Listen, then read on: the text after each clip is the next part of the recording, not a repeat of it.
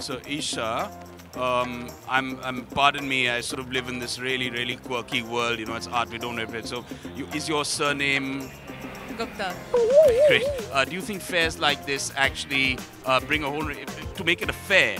It's got to bring people from all over. A lot of people are intimidated by art. They think it's expensive. It's this, but what's your personal journey with art in terms of owning it and collecting? Actually, no. You're an artist yourself in your own way, but you know, I mean, what's your personal story with art? When it comes to like a proper artist that we're talking about, I know someone very personally and closely, Satish Gujral. So I've seen him paint, I've seen him do all of that. I actually just very recently bought a piece of art, which I loved, and I respond to art very instinctively. So I never buy art as an investment. People spend a lot of money on something and they see it either as an investment or they see it as something to show off, but they're not really in love with that painting. That painting has to mean something to you if we're talking about art as a painting, just to begin with here. Describe your room to us. Do you have what do you have on the walls?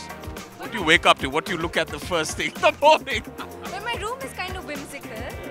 An artist doesn't need to explain why and what he's done. It's just there. You either appreciate it or you don't. I like an eclectic mix of things, so my room is like that. And it's also quite a girly room because it's got a lot of muslin and very sort of soft, pretty kind of vibe. But my living room currently has this one piece by Badri Narayan, which was given to me by somebody, and one piece by Niloufar Suleiman, which was the first piece of art that I bought, which I absolutely love.